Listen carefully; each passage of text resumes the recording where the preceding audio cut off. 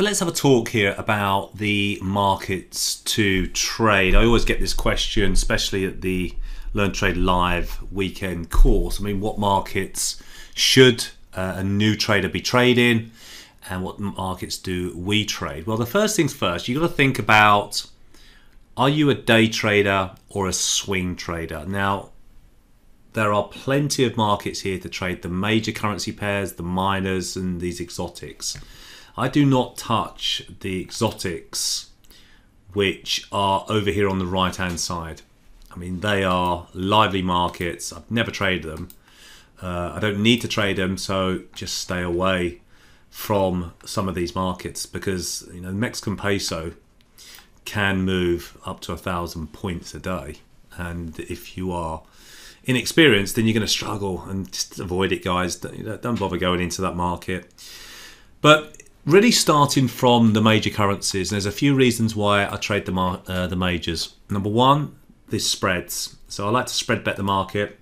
If you're trading the euro dollar, you're talking about a spread. This is the cost for trading in a spread betting account of probably something like 0.6, 0.8.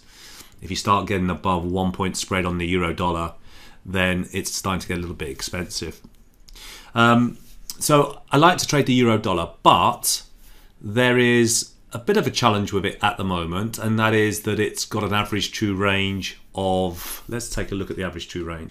Just dived into the chart here. If it just goes to the indicator section and grab the average true range, so this is giving you a reading of how much this market moves over the last 14 days, average price, average market day market movement over the last 14 days.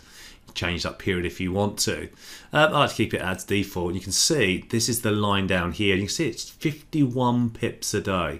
So at the moment, the euro dollar, which is the main market that I trade, because the spreads are nice and tight, and it is the most traded currency pair, is only trading with a 51 pip range. So if I'm a day trader and I'm looking for 20-30 points out of this a day, then I've got to be doing some pretty precise trading here, because the range, it only moves within 51 pips on average over the last 14 days. And you've got to compare that to a Mexican peso, which could move much more violently. And let's have a little look at the pound US dollar.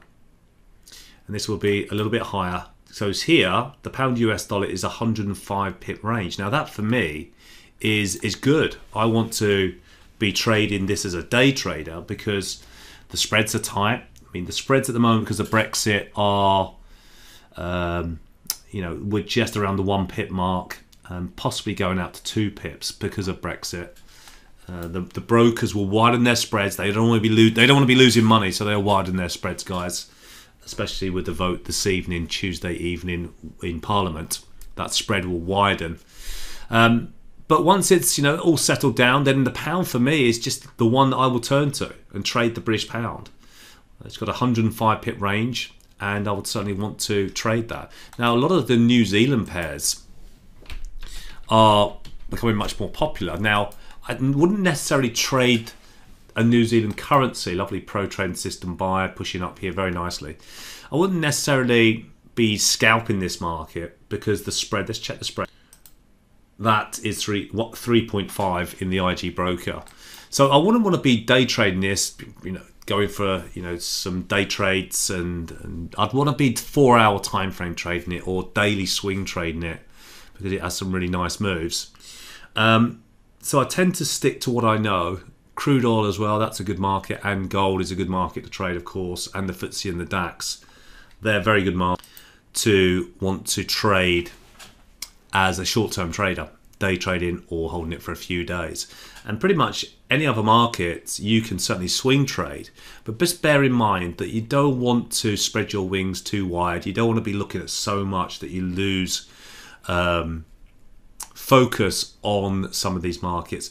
Start specializing a few markets to start with. Look at the left-hand side of that slide here. Just look at the left, see if you can turn to these ones. I don't particularly trade the dollar Swiss, I'd rather trade the euro dollar. An Aussie dollar can go into a bit of a lull sometimes as well.